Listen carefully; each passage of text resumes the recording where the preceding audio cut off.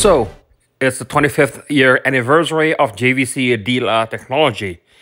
And because of this, JVC is releasing the 25th anniversary laser projector in a very limited number, priced at $30,000 US. There are only 25 of these projectors will be available, and also you'll get a jacket, a JVC jacket. Woohoo! But most importantly, at least for me, JVC will release a new firmware update sometime early and mid-November of this year, and it will add new features and enhanced features for your current NZ series projectors.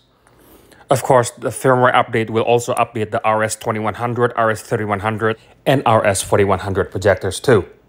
The main added feature is the Filmmaker mode. This feature is geared more towards people who don't really know much about projector setup and don't want to have the projector calibrated. So you open a box, you put it in Filmmaker mode, then you're happy. Quite honestly, I don't know how much the Filmmaker mode is going to help for JVC because JVC's standard mode is usually already pretty close to proper calibration. But hey, it's better to have the feature and not use it rather than the other way around. Furthermore, the firmware update also adds a new auto mode for laser dynamic control. In the current firmware, sometimes the auto mode is too dark, and with this new auto mode, you can force it to be brightness priority. Last but not least, there's this new Frame Adapt HDR presets where you can choose between movie, animation, and documentary.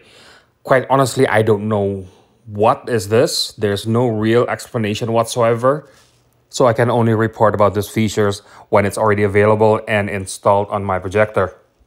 So that's all the information from JVC I have for the time being. So please leave your comment and share your thoughts down below.